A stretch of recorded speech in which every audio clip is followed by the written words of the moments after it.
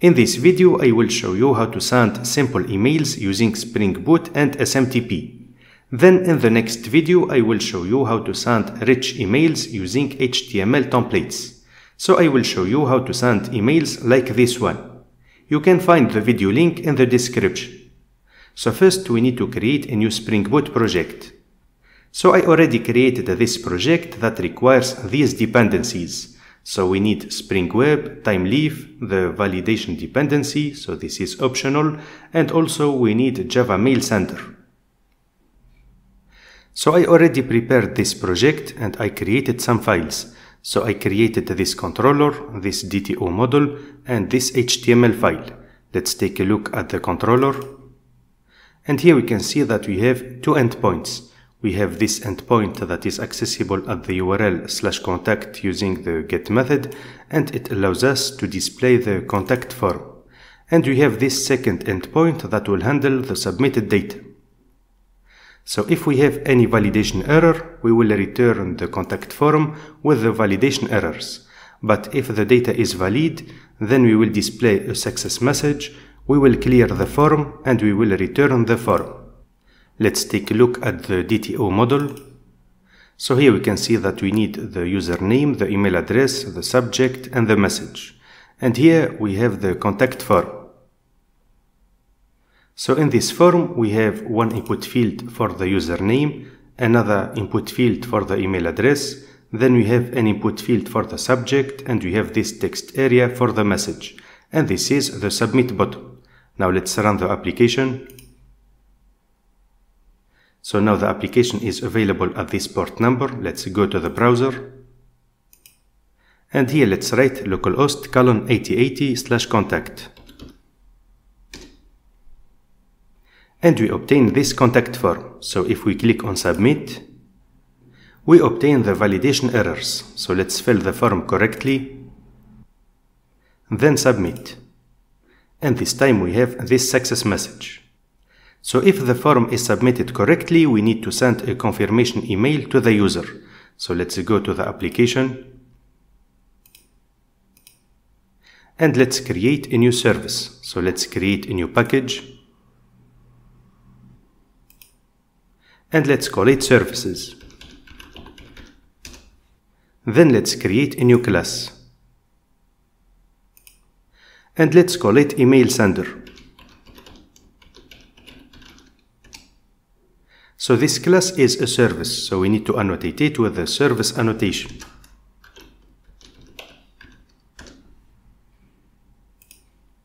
Then we need to request a service from the application called JavaMailSender. So we can request it using AutoWired. Let's add the required packages, but here we can see that we don't have the import option. So let's stop the application and let's refresh the Maven data. So we can make a right click, then Maven, then a reload project. Now let's click on import. Let's import this as well. Then we need to configure this service to use an SMTP server. So let's go to application.properties and let's add additional properties. So we need to provide the SMTP server, the port number, the username, and the password.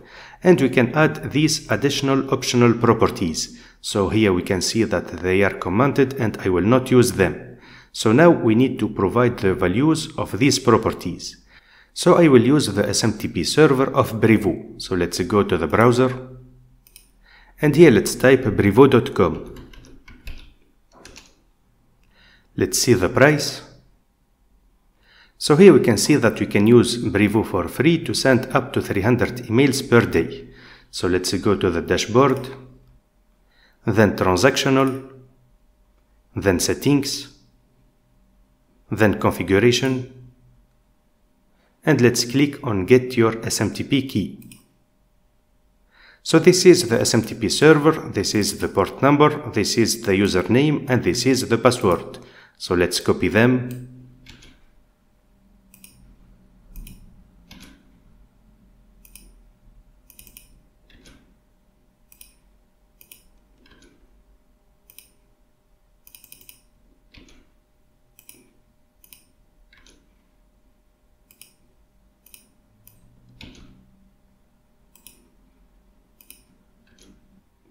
So these properties will be used by the JavaMailSender that we requested from the application just here. But we can add additional properties that we can use to send the emails. So let's define additional properties. So we can define the sender email address. So we can send the email address using this email address. This is the name of the sender, and also we can define the address of the sender. Now let's read these properties in email sender.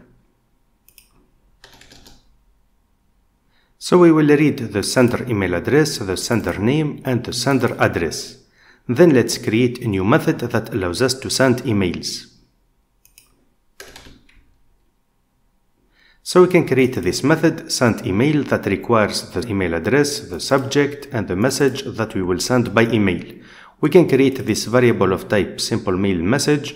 We can set the receiver email address, the sender email address, the subject, and the content of the email.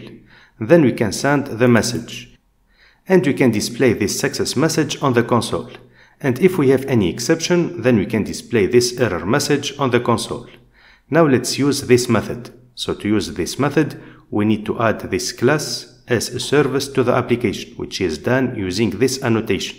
So now let's go to the controller. And let's request the email sender from the application. Then we can use this service to send an email if the submitted form is valid. So here we can create the message that we will send by email to the user, and we will write dia, then the username. We will add this message, and then we can call emailSender.sendEmail. This is the receiver email address, this is the subject, and this is the message that we will send by email. Let's test the application. Let's go to the browser and let's fill this form. So I will use my email address. Like this, I can receive the confirmation email. Let's submit the form. So we obtain this success message. Let's take a look at the console of the editor. And here we can see that the email is sent correctly. Let's take a look at my email account. And we obtain this email. So this is the subject. This is the sender email address that we defined in application.properties. And this is the username that is submitted using the form. In the next video, I will show you how to send rich emails using HTML templates. You can find the video link in the description.